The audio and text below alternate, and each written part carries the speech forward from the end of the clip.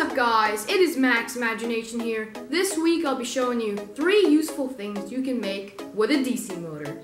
Now if you're interested, let's get started.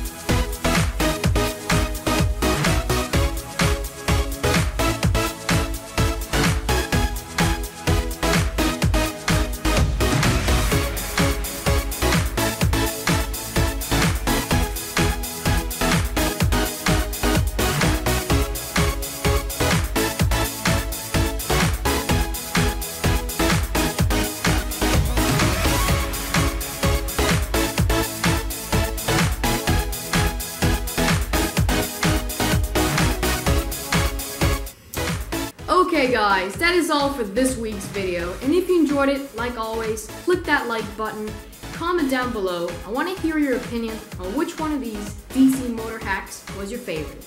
And also be sure to subscribe to my YouTube channel if you haven't yet, and also tick that notification bell to get notified each time I upload. Thank you very much for watching this video. See you next week!